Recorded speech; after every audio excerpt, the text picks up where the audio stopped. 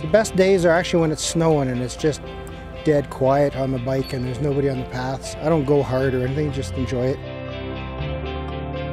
I feel like I'm doing something a little different from most people, and it's adventurous and fun. I can't imagine not biking anywhere now.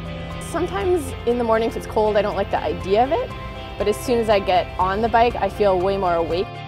Biking can make your day so much better. It's really not that hard. Even on cold winter days, you can cruise into work, no problem at all.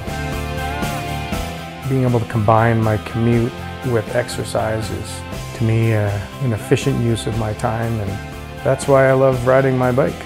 Pick a day like today, bike around, and just push your limits a little bit each time, and before you know it, you'll be biking through the whole winter.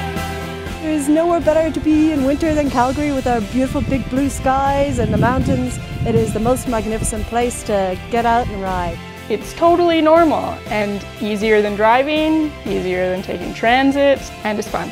Winter cycling doesn't have to be a scary thing. It doesn't have to be something you're intimidated by. It takes a little trial and error, but you should get out there and give it a shot, because if you figure it out, you're going to love it, and hopefully you'll do it the rest of your life.